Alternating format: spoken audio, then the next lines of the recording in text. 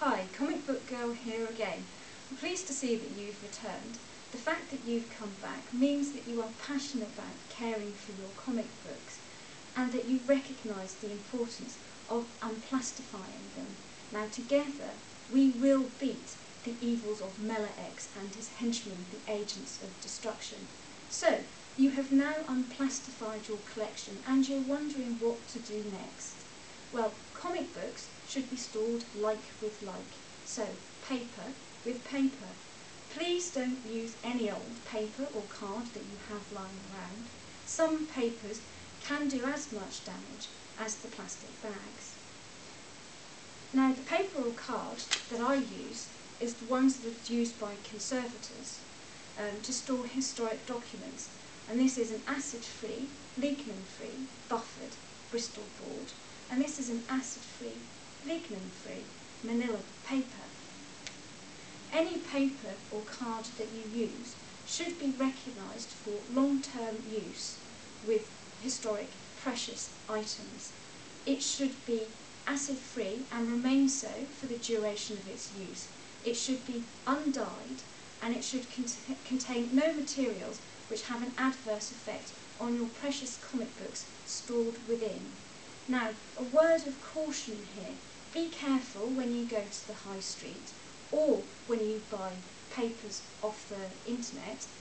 If they're marked archival, it doesn't necessarily mean that they are suitable for long-term storage of your objects. It simply means that they are suitable for creating an archive with. So you now know what papers that you need or cards that you need to use. And what you do is we make a very simple folder, like so, and your comic book goes inside the folder. Now it's one comic book per folder. Please don't be tempted to put any more comic books in each folder. This folder then goes inside a box which is made the size of the folder. It's very important that your box is the right size, that it's custom made, because what you don't want is when you move it, the objects inside shaking around and banging and becoming more damaged. Also, please don't be tempted to overfill the boxes because that can also create an awful lot of damage to the comic books stored inside. Now previously, these materials have only been accessible to conservators and to museum heritage professionals. Now, I want to change this. I want to make these materials accessible to you.